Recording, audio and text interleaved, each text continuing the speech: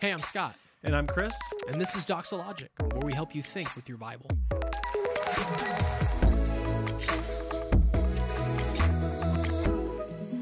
Well, welcome back, everyone, to another episode of Doxologic. Scott, happy fall to you.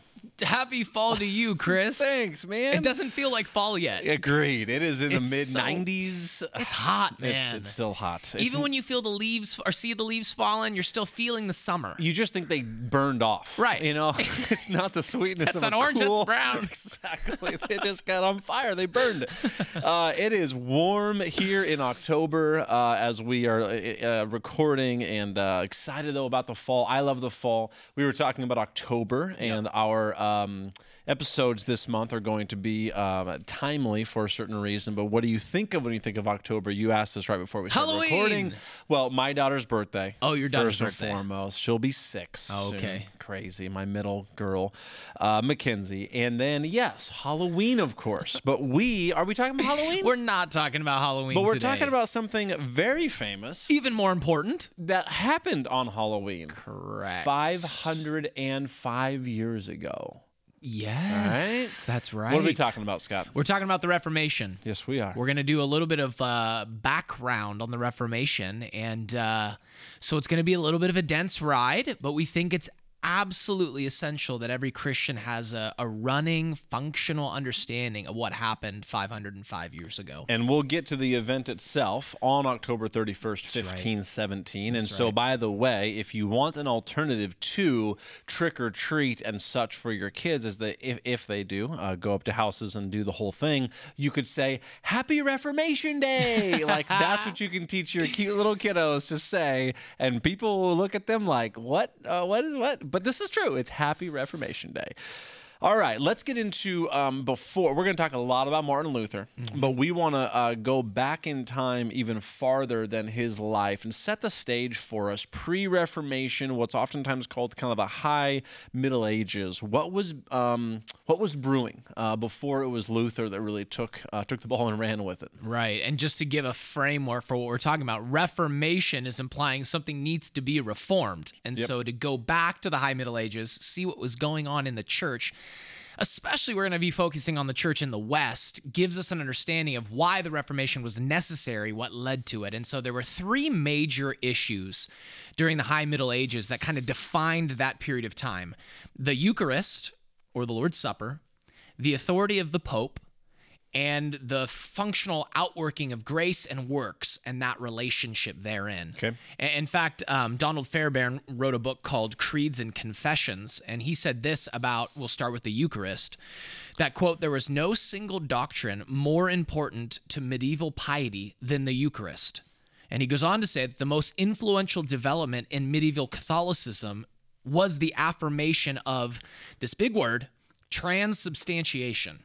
Now, what that means is that the elements, the bread and the wine, literally are transformed mysteriously but literally, corporally, become essentially the body and blood of Jesus. Now, that theology was already being espoused earlier than the Middle Ages, but it got a name in the High Middle Ages. Transubstantiation. The trans meaning like a change of the substance of what it is. That it truly, every word that you truly, essentially, mysteriously, literally, these words were very thoughtfully crafted, argued over in those periods. Like, what does happen in the celebration of the Eucharist or the Lord's Supper by the church? Things that many people, as they hear this, would be surprised to even know these things have been controversial. They sure have. Yes, they have. And in fact, they was part of the controversy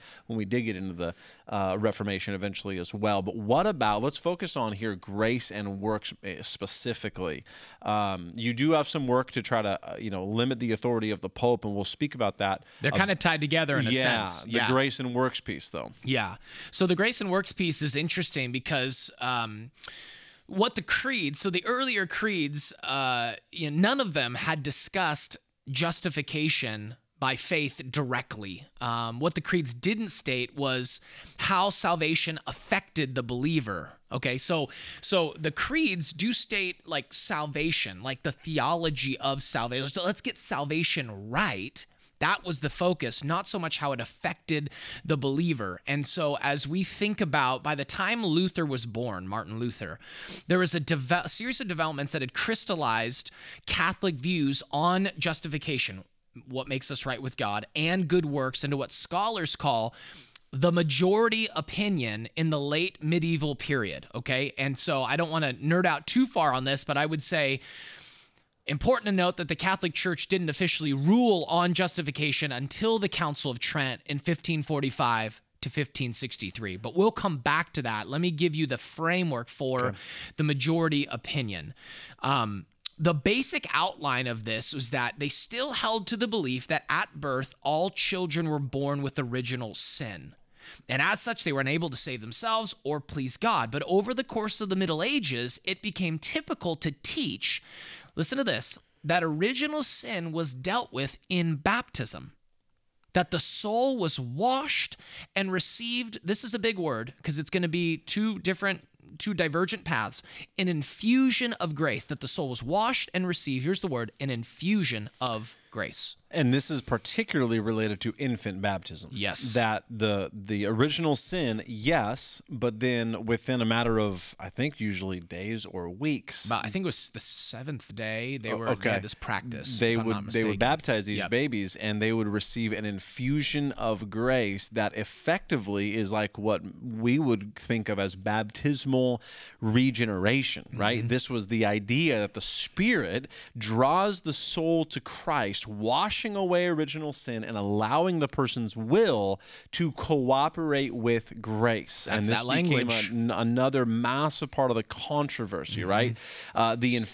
Tying that in, infusion and cooperation are going together, and that's going to be the Catholic understanding that's going to develop with that clear of a pathway forward. Sorry to interrupt you. No, it's all good. Medieval Catholic theology, this is a generality, but it's what we get from historical record here. It taught that one entered by the grace of baptism and remained in the faith by grace and good works, which all of this blending together is setting the stage of what would become the Protestant Reformation. And the sense would become that this was an addition to the gospel. That it is God's grace, and the Catholics would at the time would say yes and write about grace, teach about grace, but it was a mixing or an adding to the necessity of works to really achieve to be saved finally. Yep, you're right.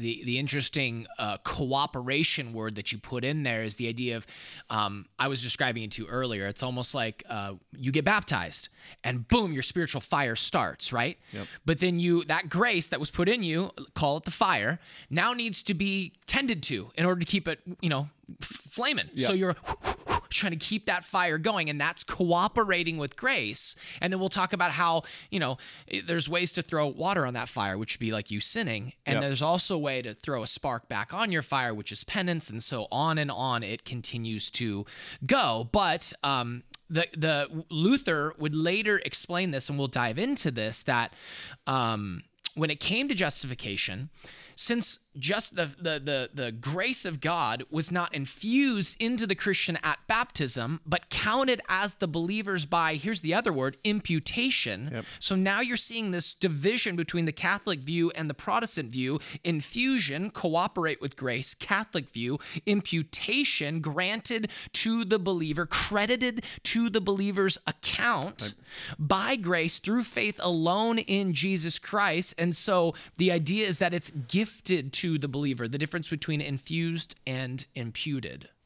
And that is the line, if you will, that was drawn in the sand. Yep. One of the primary ones, the imputation versus being infused with grace as a baby through infant baptism. So the stage being set around the Eucharist, around the authority and the extent of the authority for the Pope, around really what we would call the heart of the gospel, justification, being infused as a baby through baptism and then cooperating with God, and grace mixed with good works. And so these things things did not just happen kind of in a vacuum, as they say. Yeah. It wasn't that Martin Luther stumbled onto the scene in the primarily early 1500s and like discovered this. These were problems, and there were more people seeking Reformation earlier than Luther, and even certainly during Luther's life and well beyond Luther. So while we are going to give a lot of history related to events around Martin Luther, who were a couple other key players that were around in the same time period? Well, if you back up a little bit, and thank you for saying that, because there are so many examples of this in history, but in that, we kind of started with the High Middle Ages, you have the Wycliffe movement, or they were called the Lollards. You had the Waldensians, you had the Cathars, you had they had differences in these movements, but what these movements, and admittedly these movements at that time period were very small, but if you were to read a book on the Reformation and what led up to the Reformation, you would hear about, obviously we know the Wycliffe from the Wycliffe Bible translation, right? Still around as an organization. Right, yep. After all of these years. And that was punishable by death. Yes, at the they time. Condemned him. Translating from Latin to English, to the language of the of the people. The language of the people was punishable by death. Yeah, because it was Luther that translated the scriptures into German, right? So anyway, the bottom line is that the Cathars, the Waldensians, the Wycliffe movement was driven by a desire to return to a simple biblical faith and leave behind the institutional church. And a huge part of that is because the authority of the Pope continued to grow and grow, eventually pushed out political influences, because it was the Pope was most often controlled by the aristocracy in Rome or abroad by the Holy Roman Empire. And so you have this movement of guys that are going, let's get back to letting the authority be vested in the scriptures for our faith and practice alone. Let's make that the highest authority alone. And they were condemned, as you said. And in the end, though these movements were small and largely inconsequential, they were leading to other greater people, that would come after those individuals. There's also Jan Hus and his influence leading to the Anabaptists. And then, then we get into the modern movement. And so once the Reformation took, root in about 1517 is where they land that plane because of Luther's 95 Theses. But you had three kind of major players in the Reformation movement as we know it: the Lutherans, the Reformers, and the Anabaptists. And each of them had different, doctrinal convictions, but they were pressing the same issue of returning to the authority of Scripture, and for different reasons had, so you've got Ulrich Zwingli on the Swiss Reformation side, who would have probably been a lot more influential if he hadn't died early in the Reformation movement. He died in 1531, but he shared the vision of the Scriptures on justification by faith alone and rejection of Catholic practices. And, they had some Lord's Supper issues. And then you had the Anabaptists. The rebaptizers. Called the Radical Reformers. And they had some problems for sure. Definitely. But they had their finger on the pulse related to baptismal regeneration being assumed by particularly infant baptismal regeneration, as we would call it, practiced then by the Catholic Church. And they were saying, no, you need to be baptized post your personal faith in Christ, emphasizing each person's faith in the Lord Jesus, repentance for their sin, and then after regeneration, acknowledging that, showing that in the waters of baptism. So they were the rebaptizers, and they were extreme, and they participated in violence, but they also were greatly dealt with extremely as well. Persecuted themselves. Yep. I'm going off of memory here, but the idea of you want to be rebaptized, do you? Yeah, we'll throw you in there. They would be drowned. Yep. They would be drowned, and this is the way they got treated, and it was a radical time period. Right. One that I won't pretend, even as I read about it, to be able to fully probably grasp just what kind of commitment there was to some of these. I mean, this is Baptist theology, granted not in every way, but Baptist theology today focuses on the same thing. That's their heritage. But man, where they came from. Yeah, right. So we're going to spend our time, because there are so many different trails that we could hunt down. Right. But for the sake of our time, we want to deal with Luther in particular.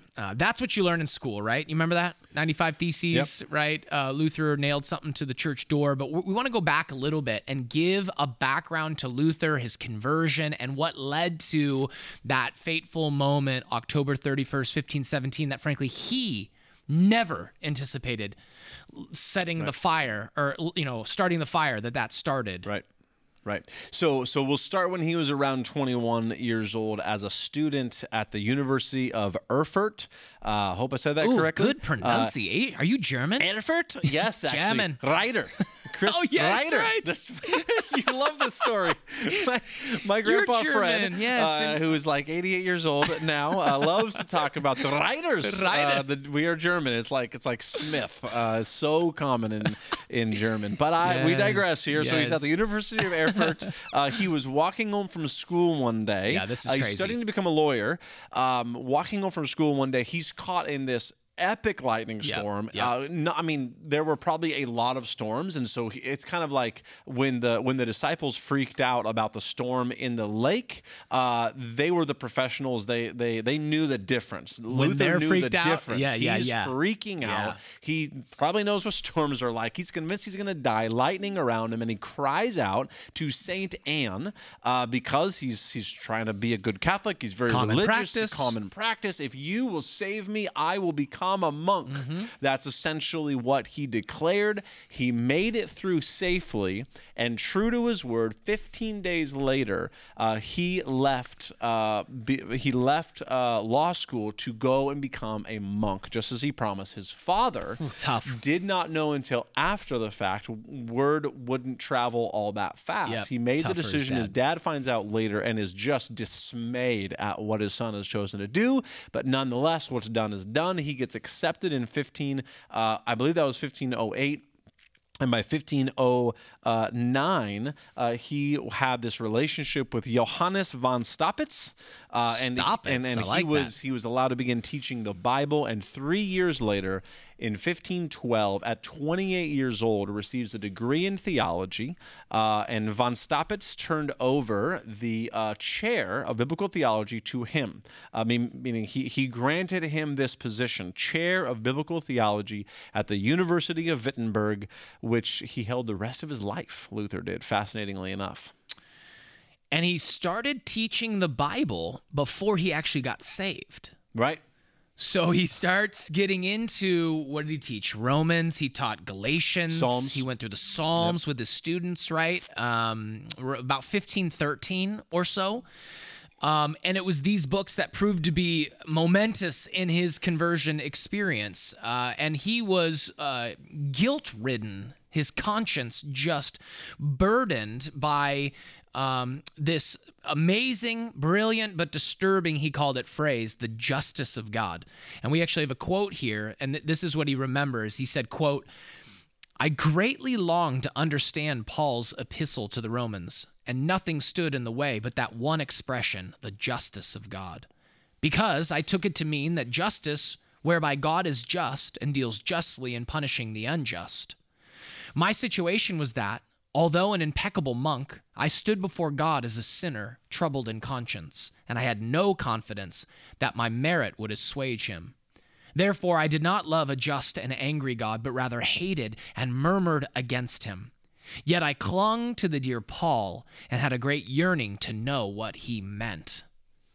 So he is, as you read that, you can tell he's just, like you said, I think, tormented by this justice. He is a justice of God. He is a passionate, fiery individual. And there was one thing I was reading was making an analogy to Paul, formerly Saul, Saul of Tarsus, and his zeal for the Pharisaical religion, being a Hebrew of Hebrews, all these things, compared to the zeal that Martin Luther was showing as he studied the scriptures, clinging to Paul, trying to figure this out. And they were of a certain kind of passion to find the truth. And then it finally dawns on him. And I'll read this next quote as he continues. "Night and day I pondered until I saw the connection between the justice of God and the statement that the just shall live by faith. Then I grasped that the justice of God is that righteousness by which, through grace and sheer mercy, God justifies us through faith. Thereupon I felt myself to be reborn and to have gone through open doors into paradise. The whole of Scripture took on new meaning, and whereas before the justice of God had filled me with hate, now it became to me inexpressibly sweet in greater love. This passage of Paul became to me a gate of heaven. It's so good. That's massive. Yeah. That's massive for his life. That's his conversion, his testimony to his conversion. Right. The justice of God. And then this it is to behold God in faith, that you should look upon his fatherly, friendly heart, in which there is no anger nor ungraciousness. He who sees God as angry does not see him rightly, but looks only on a curtain, as if a dark cloud had been drawn across his face. Just to describe the change from God as an angry God to God as a loving heavenly Father. And that really is a sweet depiction that all of us who name the name of Christ, who know that we've been adopted by faith as children of God, would do well to dwell upon. On a regular basis, can I line my own testimony up with the words of Martin Luther here to say, God is becoming to me, has become to me, that loving Heavenly Father, embracing me as his own through the work of the Son, Jesus Christ, so that I know I belong to him and not this angry, vengeful father that Martin Luther saw him as. And I almost wonder, as an aside, just pastorally, listening to you say that, what a helpful thing to think about for someone who's struggling with anger towards God, to consider if they understand that, justification by faith concept that he was talking about, that justice of God is the righteousness by which, through grace and sheer mercy, God justifies us through faith alone and not in. Because when that hits you, you sweetened to God, right? The gospel sweetens our heart to him. So anyway, profound that he wrote as he did of that experience. But he would continue, and we're going to kind of get up to him writing the 95 Theses. And justification by faith alone is not the only struggle he's had with the Catholic Church, and but it strengthened, it intensified. He had issues with the Pope, he had issues with papal authority, he had issues with a number of other practices of the Catholic Church. But we get to the 95 Theses. As his disdain for false teaching in the church grew, he was coming to see it as being prolific, and we got to give probably a little bit of background to what ultimately was a major catalyst in getting him to nail the 95 Theses on that Wittenberg door. Yeah, and that is the work of indulgences, or the practice of indulgences. So to understand some about what an indulgence was, it was a piece of paper, a certificate which guaranteed the purchaser that a certain amount of time in purgatory would be remitted, would be withdrawn as a result of what became a financial transaction.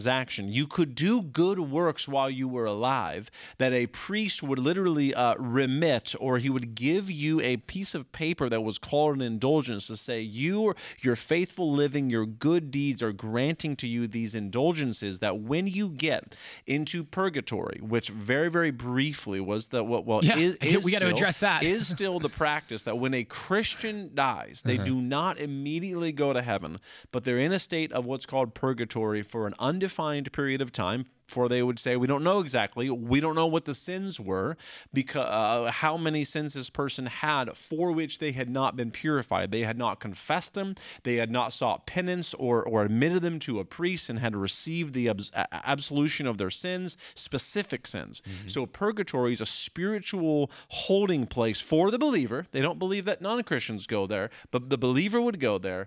And your soul would need to be cleansed, and there was a lot of mystery to it. But what they would eventually start to teach is that it could be the person's good works during their life that could shorten purgatory.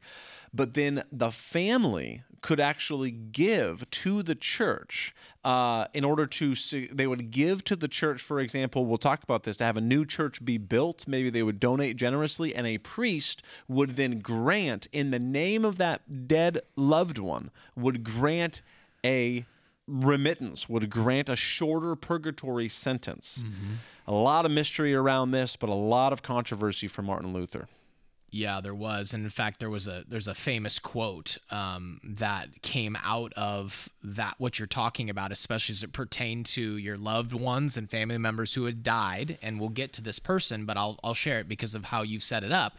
As soon as the coin in the coffer rings, the soul from purgatory springs. So yes, we get, and we are crystallizing into a certain moment here between Martin Luther and effectively a man named Dominican Tetzel. And Tetzel was in one town. He was one town over from Luther, and they were seeking were they seeking to rebuild St. Peter's Basilica? The Pope wanted St. Peter's Basilica. Okay. And so they were fundraising for it. Yes, they were fundraising for it. And quite literally, their fundraising effort was tied to the granting of indulgences. They called it a Jubilee sale of indulgences. A Jubilee sale. Yeah. Imagine what that advertisement must have been like. Here ye, come get your indulgences for just $100. And we make light of it, but this is what really was going on. The more Martin Luther studied the scriptures, the clearer this issue became to him. That the mixing of grace with works, and then the manipulation of the people by the Pope and this man Tetzel, the manipulation was so severe, he got to the place where he could no longer handle it. And there was one town of separation from Tetzel to Luther. In Luther's town, I think he politically made the sale of indulgences illegal, but one town over, and you're hearing that if I give a few $100, the equivalent, I can release or help my loved one leave purgatory. His parishioners were leaving his town to go to Tetzel, and they were giving to the church, and in exchange, they would receive indulgences, and he had enough. Yeah, he did, and it was because, listen to how manipulative the whole thing was. It was so stinking manipulative. And just as we get to that, now he's revving to like write those 95 Theses, and we'll talk about how that really played out. But a little background into the Catholic Church for just a second. The practice of penance, that's a big Catholic word, and it's what you do when you sin. Penance gets you back on the right track. You're cooperating with grace again as you execute penance, which could, unfold in a variety of different ways, right? Rituals that you do, sacraments, giving alms to the poor, etc. But it wasn't fully defined in the church, just all the different ways to do that. And so the church knew that there was a problem with all this anxiety among lay Catholics. So imagine this idea that, the requirement was merely one confession a year for your sin. Okay. And to a priest. To a priest. Okay. And so people, think about this for a second. You would need to be keeping track of all of your sin that you've committed for the whole year to make sure that you confess it to the priest. Well, that's a long list. And there's a good chance you might forget something. And for every sin that you forget, it accumulates in a certain amount of time in purgatory. And so this was the fear that they're dealing with. This is what they were trying to alleviate, not only of themselves, but also of their loved ones. And Luther had enough. Right. And so he nails the 95 Theses to the door of the Castle Church in Wittenberg, Germany. And 95 Theses is essentially 95 statements of argumentation. Yeah. It's the basis of a debate, right? Progressive reasoning. Progressive reasoning from top to bottom, and one thing follows another. And when, ultimately it was common practice. He was not, he didn't see himself doing something as momentous as it has now become in our minds when he nailed the 95 Theses on October 31st, 1517. He was essentially calling for a debate. He's a professional theologian, and by doing this publicly, the church would be more or less in the middle of the city. So it was a public statement of, I call for a debate, ultimately about these indulgence practices, but also about the Pope. And if you read through the 95 Theses, they're really not as sensational as some other things that Luther eventually said. He's pretty young at this point. He said some sensational things. He sure did. And he did say some very direct things about the Pope and about the gospel and about, frankly, why doesn't the Pope use his money to build the church? Right. He's the richest among all of us. He's got more than enough, and why build this on the backs of the poor, basically? The gospel should be central in every church, not indulgences. So he said some direct things, but not, if you read them, they're pretty straightforward. A lot of people have commented on that. And a lot of the reason is this. He did not see himself as a reformer in the way we think of him now. He was trying to see the Catholic Church reformed.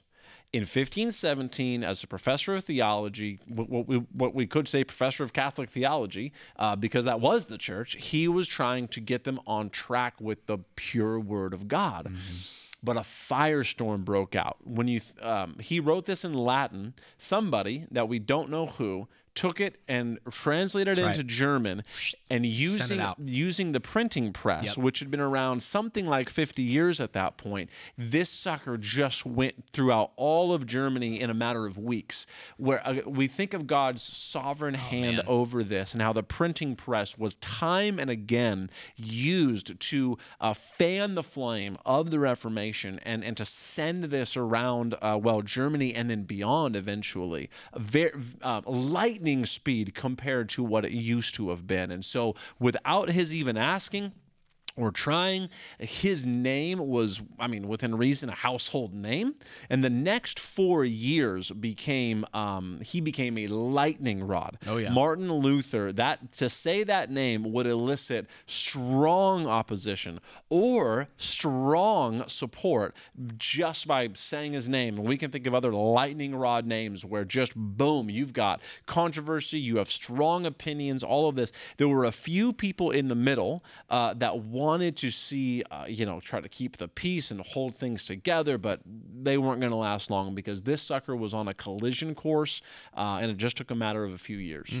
And so Luther was asked to defend himself publicly and privately, and these opportunities to defend himself became the spur that drove Luther to reveal this deeper conflict with the church, and he refused to recant. And so in 1520, he was excommunicated and handed over to the Emperor Charles V to be tried as a heretic, which, by the way, the papal authority thing, man, they threw heretic around to anyone who disagreed. Right. Eventually, they threw heretic around, they almost connected it that if you weren't in agreement to the Pope, I think it's the Unum Sanctum, which was a bill or a bull is what it was called, a statement of the Pope from like 1300s. It was like if you weren't in agreement and submissive to the Pope, you couldn't even be considered a Christian. It was that strong. So they threw heresy out. You were excommunicated, but anyway, so that was the language there. Kind of reminds me of a guy who said that to question me is to question the science.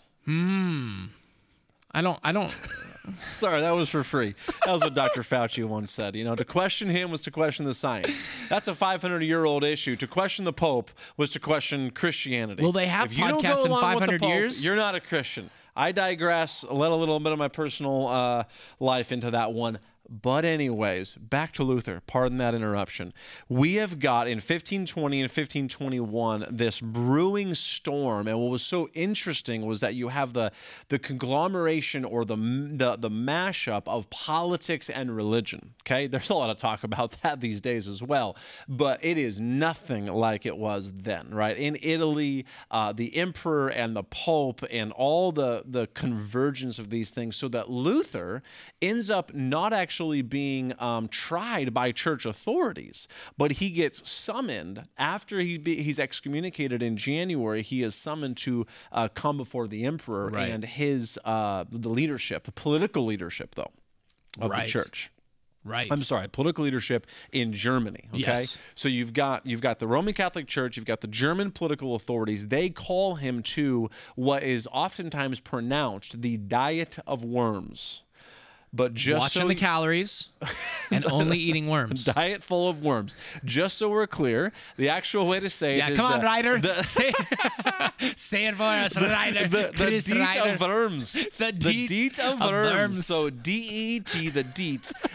Diet was a general assembly of the imperial estate of the Holy Roman Empire. It was nothing uncommon, the Diet. And then Worms, W-O-R-M-S, but Worms was just a German town. So it was the General Assembly happening in a German town on the western bank of the Rhine River. And so this is where the showdown happens that is famous, called again the Diet of Worms.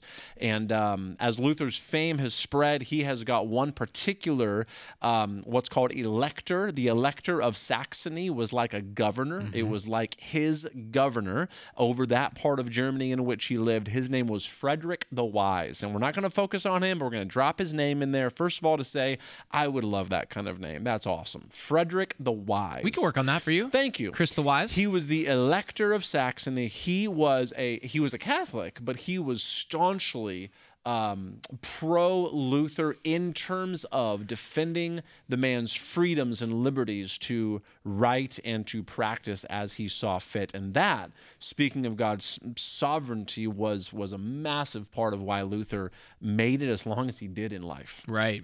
And then in November of 1520, the emperor invited Luther to the Diet of Worms. Yeah, very good. Thank you. Very good. Which would occur almost 6 months later. And when you think about it, you think of it, most of the time, this is how I heard it. It came down to that one famous speech, right? So the whole Diet took place in one day, but that's not really true, is it? Right. It took place over multiple months. That's right. Because there was a process of hearing from Luther and calling him to recant and him being pressed again and again. And let's just be honest, there are moments of serious weariness of Martin Luther where you see his humanity just hanging on by a thread in the midst of this unfolding. Yeah. Not being something he asked for. By those 95 Theses. That's not what he was looking for. Now it's been several years, though. He does now know, and not to full search not to be done now, but he knows far better what he's up against and what he's going to have to do, because he knows he will not violate his conscience before God and his word. We'll get to that, a future episode about how important that was, his conscience. But on April 18th, 1521, that is among the most famous days of the Diet of Worms, and he was summoned and was asked two questions. Number one, do you acknowledge having written these 20 books lying over here? They had stacked them out. They had stacked them out, and then do you acknowledge or confess to have written these 20 books? And then, are you prepared to retract the books as a whole or in part? And he was expecting more of a conversation. It had become a deliberate ultimatum to recant everything he had said. And I think the historians that have tracked Luther, and there's some good biographies, and maybe this is a time to just note a really good biography, is Roland Bainton's, B-A-I-N-T-O-N, Roland Bainton's book, Here I Stand, based on that famous phrase that was uttered at the Diet of Worms. And but his weakness in this moment, he was overwhelmed. I can't even imagine the pressure, the political pressure. He was going to be removed from the community altogether. I mean, you think about the personal impact of what was going to be, what was going to take place. So he asked for 24 hours to think through that second question. Are you prepared to retract as a whole or in part? Where are you at on recanting all of this? He sought prayer and counsel and was granted it. And on the next day, he delivered one of the most famous speeches in Christian history. And if you haven't heard it, we will give you a summary of that and quote it as much as it's been passed down in church history. I'll say this too. I don't know if it's on Amazon Prime still, but on at least a couple of popular streaming services. You can look up Martin Luther and I find think it's on YouTube, really actually. well done. Maybe it's YouTube. Yeah, it's really good. well done, 90 or so minutes. Not so much a documentary as a movie. I mean, an acted out movie that they really capture this well, and they capture this moment and the drama around it and very well. So if we're not doing a good enough job for you, listener, the movie would probably do a better job of showing you. I mean, his life was on the line. Like, there were people that wanted him dead, and they were willing to kill him. And or they were just hoping that these political leaders would see fit to put him to death. I mean, there were a substantial number of people that would have been very pleased at that outcome. So the following day, Luther stands before this council, and he gives kind of a nuanced answer regarding the 20 books. He says, first of all, there are books that are in that stack that are of a devotional nature, many of which even my theological opponents have appreciated and agreed with. Okay, so I don't recant those. Secondly, there are some where I have attacked specific ecclesiastical, that is church abuses, and I would say I don't want to. He was saying he didn't want to recant those because that would be encouraging error and tyranny. But then he says, thirdly, there's a number of writings that are directed against specific individuals, and there he would admit that his polemics, his way of writing was very harsh, and so there was that for which he would apologize. But Scott, what's his quote at the end of this, the end of his speech that's so well known? So the famous line that he allegedly said at the Diet was this, quote, I love this so much. This just fires me up. Unless I am convinced by Scripture and plain reason, I do not accept the authority of the popes and councils, for they have contradicted each other. My conscience is captive to the word of God. I cannot and I will not recant anything, for to go against conscience is neither right nor safe. God help me. Amen.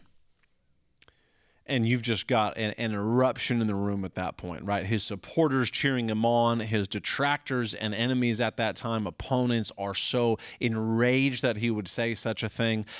Here I stand, I cannot do otherwise is a disputed saying, whether or not it ever took place, but it's definitely you could hear him say it, right? It's within his character to say such a thing, and so it's attributed to him. Here I stand, I cannot do otherwise. And following his speech, in which he ultimately does not recant, there were 6 electors, 6 governor types, one of which was Frederick the Wise. They begin debating what to do with Luther. 4 of them, it was said, wanted to condemn him as a heretic, but Frederick the Wise and one other voted against such a move, and so they could not move forward to condemn him. My understanding is that it needed to be unanimous, and so it was not unanimous until, again, this is happening over weeks and weeks of time, Frederick and the other elector who were in Luther's corner head home back to their post where they were representing, and a man named Aleander drafted an edict. The 4 remaining electors ratified that edict in which they condemned Luther. So fascinating politicization, waiting for the supporters to leave, and now they have a majority and they have unanimity, and so Luther ends up getting condemned. Now, what's so fascinating about this, and you see again God's sovereign hand in this, that on Luther's trip home, Frederick the Wise had arranged Luther to be kidnapped to make it look like his enemies finally were going to off him, right? They were going to finally get rid of him. Murmuring about his death. He's condemned, and he's not welcome. Don't take him into your home. Right. Do not give him the position that he holds as a professor. All these things. He gets kidnapped. Luther knew it was going to happen. And Frederick the Wise set it up, and he actually gets hidden in a castle for months, and that's where he translated the Bible into German. The rumors went around that he was dead, all sorts of stuff, and Luther lives, though, another 25 years in various places, but he lives constantly under the possibility of assassination. Since he'd been declared an outlaw, he continues to write, though, just vociferously, so many books that he translates, so many things he writes. The European nations around Germany are getting his teachings through the printing press, again, in a sense, immediately. Within a matter of weeks and months, Luther is getting distributed far and wide.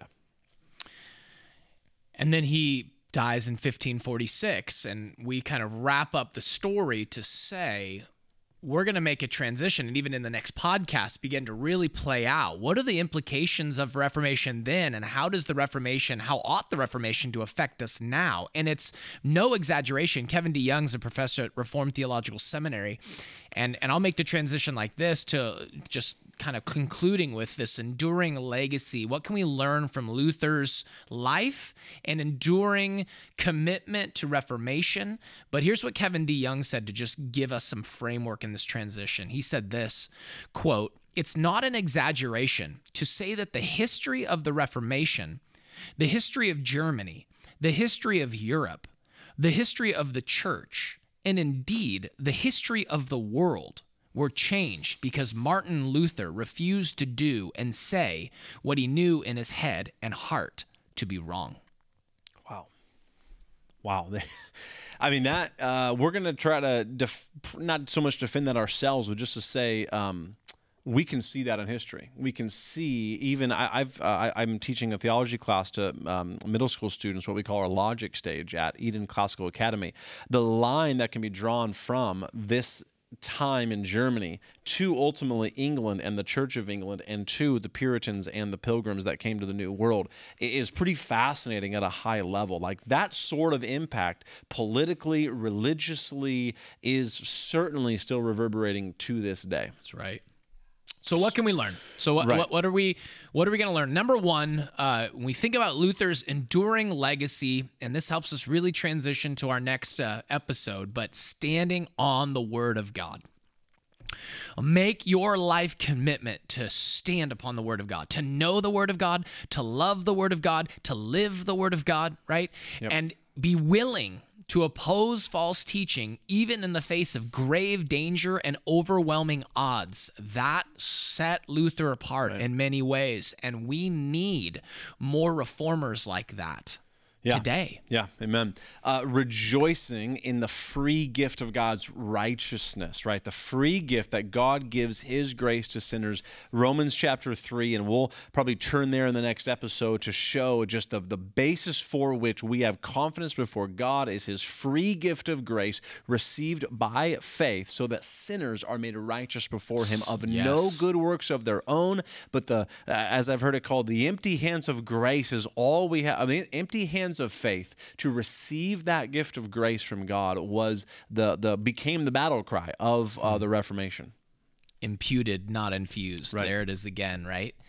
We're going to talk about this in the next episode, but the value of a clean conscience before God, right? Not having these regrets that you wish you had stood up and said something, wish you had held fast to the Word of God, wish you had refuted those who contradicted God's Word. Not succumbing to the pressure to do otherwise, right? Living with what a gift a clear conscience is, right? Like you may not, and you even said that a Luther apologized because some of what he said was harsh. The truth is he said quite a few things that were harsh to make a point at certain times, and he would walk that back, as I'm sure all of us would want to do, but I think I'd rather die on the sword of needing to pull back at certain times than wishing I had said more. Yeah, no doubt. And there's a lot that we're going to be ruminating upon and trying to deliver by way of application for you, our dear listeners, in the next episode. We hope that this, though, has been a helpful historical foundation, maybe just some interesting parts along the way that you did not know before to understand where we were before Luther in history, how Luther became such a lightning rod, such a pivotal part of the Reformation. Reformation, as we've already said, not the only one by any stretch, but by God's sovereign design, seeing Luther be used in this way to fan the flame of the Protestant Reformation, for which we are so thankful to inherit this heritage. And then we will look at ways we are wanting to be a part of Reformation work still today, because there's a sense in which, for sure, the Reformation work never stops. We continue to reform. We want to reform to the Word of God. And so we're going to be assessing that and getting to more of a present day look at that today. Any last words, Scott? Looking forward to it. Yeah, same here. So thank you for giving us the time today. We hope that if you find value in this, that you would share this. We'd appreciate a rating. A 5-star rating in the app store that you use is always greatly appreciated, and continue to share the word about Doxologic. We will see you next time. You've been listening to Doxologic, a podcast by Doxa Church in Rockland, California. To learn more, visit us online at doxa.church.